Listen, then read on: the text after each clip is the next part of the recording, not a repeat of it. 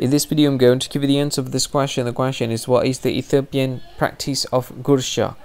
Well, I'll give you the answer of this question, and the correct answer for the question is hand feeding food to others. Well, that is the answer for the question. Hi, thank you so much for watching this video.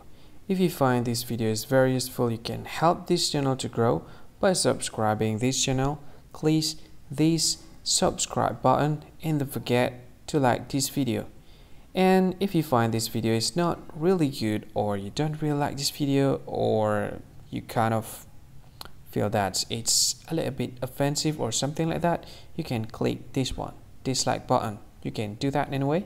And if you want to share this video with your friend, you can share it by clicking this share button, and you can share it to any social media that you wish that is currently available at this time, like Facebook, Twitter, LinkedIn, and many others, right?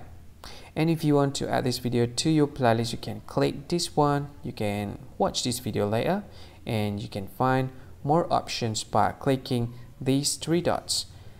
And yeah, don't forget to subscribe. I think that's all of it. Thank you so much for watching this video, and see you again in another video. Bye bye. See you again.